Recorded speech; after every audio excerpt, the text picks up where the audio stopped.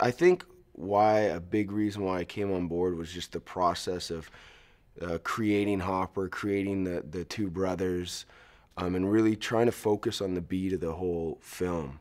Like, Pete's gonna bring the action, and any actor will love the way he shoots in regards to freedom, no marks, nothing like that. And of course, I was used to it with FNL.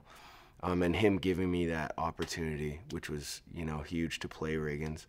But I think that is really what put me overboard, no pun intended, was just the thing of just the process of creating Hopper, where he's like, okay, what do you want to do? And once you give that trust to an actor, that responsibility, you either, just like FNL or his process, it's like you either run with it or you drop the ball. RIMPAC is the naval games. All these nations come together, and it's like this healthy competition of challenging each other's ship and their efficiency rating, and just where they're at in that sense of other nations. And I think it's just a great thing for all of them to come together, period. As competitive as as that soccer game was, it's like you still see us all coming together, changing the flags, changing jerseys. At the end, we're still all one.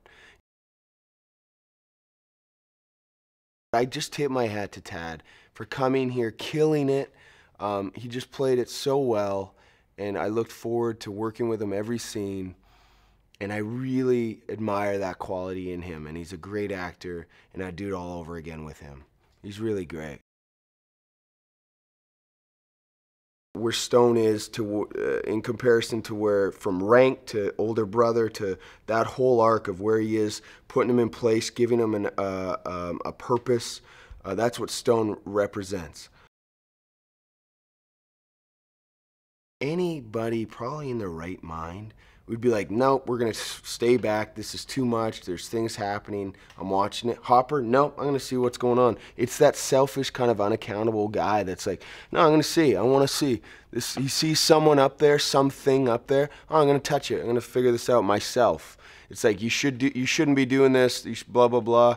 It's like, I think we should call it in, bring some, no, I wanna see. That's Hopper. And I think that's how things start to really elevate. And I love that.